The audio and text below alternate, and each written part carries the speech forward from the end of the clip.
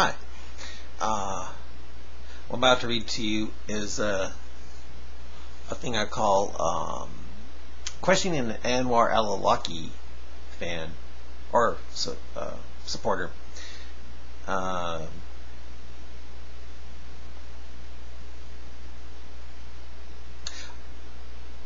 discovered on the internet that Anwar Al-Awlaki, the guy who was recently killed by a Predator drone missile, is very, very popular in the religion of peace.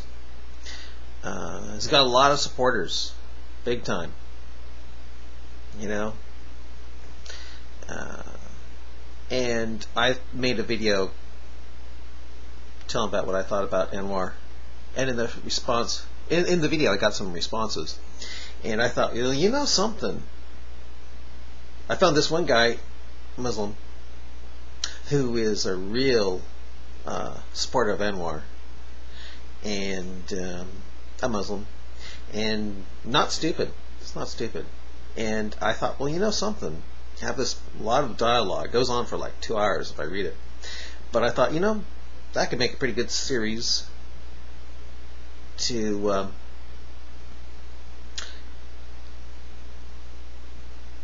let people know about Islam, and what better way than to question one of these terrorist supporters. So I thought I would make some videos, and I'll use this side for my face because it's usually what I usually do, and I'll use this side for the Muslim, for the Anwar guy. So I'll do that right now. Okay, it starts off here. It's 7:28. I'll try to stop at probably about 7:38. Okay. All right.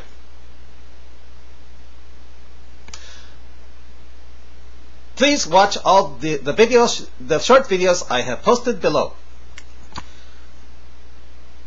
I can't promise that I'll see them all. Can't promise I'll see them. I watched one of your videos and decided to write a proper response, giving you a Muslim perspective on Anwar Al-Awlaki, and Islam generally, because I liked your openness and willingness to learn and seek the truth. Well, thanks. Before you start reading, I would like you to watch all this short video of a recitation of Quranic verses so that you have a basic understanding. And also, whilst watching, you can judge for yourself whether this book is really a book from God. You know, I haven't seen the videos yet, but he goes on. Firstly, I just wanted to clear some things up about Islam. I saw in your video that you were claiming that there were errors in the Quran. As Muslims, we believe that the books of God has to have no errors in it, otherwise it cannot be the book of God. One of the things, for example, I can remember was that you said, quote, the sun asks permission from God to rise. Well, I didn't say that was from the Quran. I said that was from the Hadith. You said, quote, that the one thing example is the sun asks permission to rise, ask permission from God to rise. We believe that everything that happens in the universe happens with the decree of God, even though we know the sun can't physically speak. What the verse is basically saying is that even the great powerful sun won't rise if God doesn't want it to, because God has the power to do all things.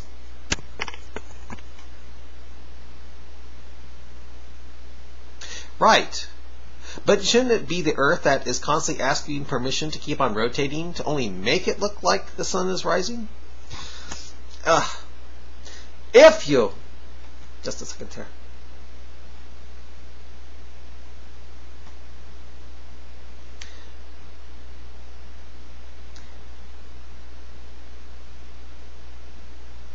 If you have any queries, please put them forward to me, and I'll give you the context and meaning of the verses.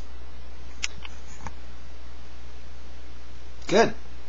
Secondly, what you said about the Torah and Injil is very true, and we also believe that these books were revealed to Moses and Jesus. However, the Torah and the Injil we have today are not the books given to Moses and Jesus, as they have been changed over time. That is, the Christians claim Jesus is the Son of God when the Qur'an clearly states He, Allah, begets not, nor has He begotten.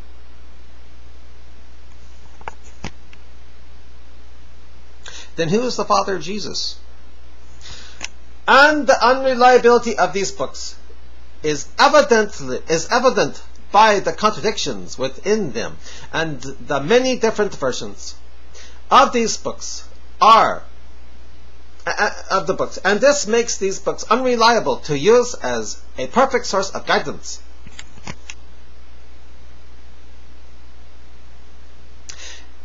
If what you say is true, when do you think they became corrupted so one shouldn't obey Quran 568 about standing firm upon them, and for you to come to me for my reading them if you are in doubt about the Quran, like Quran 1094 says for a Muslim to do? Here's a link to some powerful Quranic verses about what Allah says about those who claim Jesus is the Son. Let me give some video, which I haven't seen yet.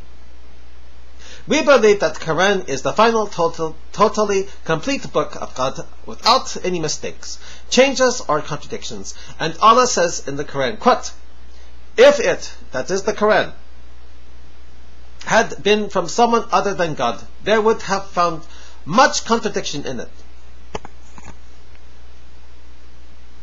Okay, to just have a little contradiction in it? True? This is backed up by the fact that there's only one version of it, and also by the way God has promised to protect it.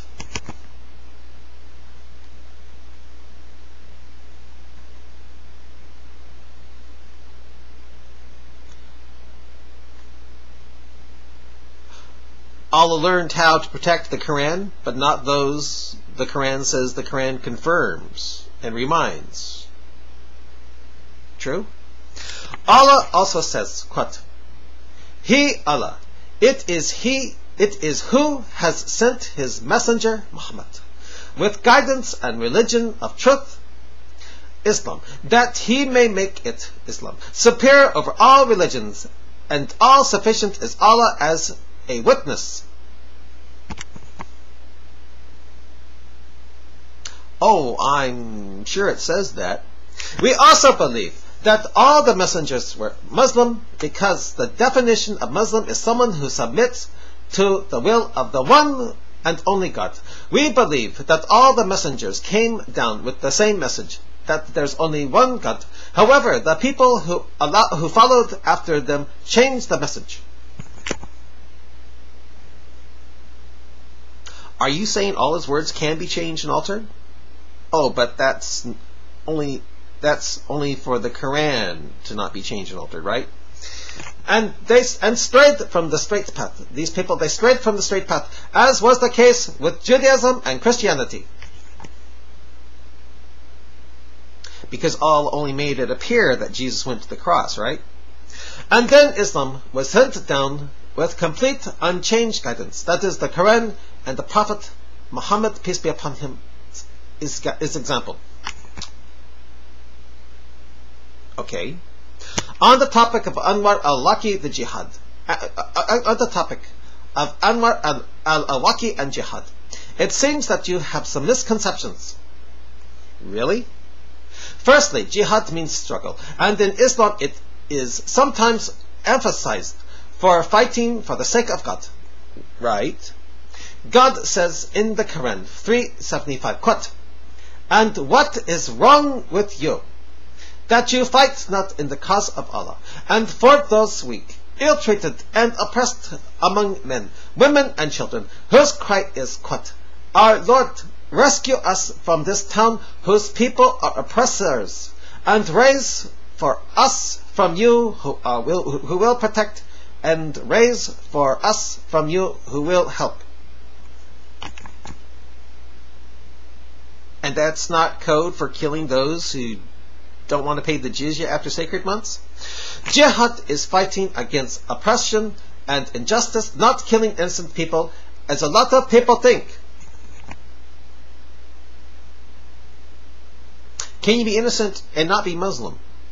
God clearly says in the Quran, 17:33, quote, "And do not take any human being's life that God willed to be sacred, other than in the pursuit of justice."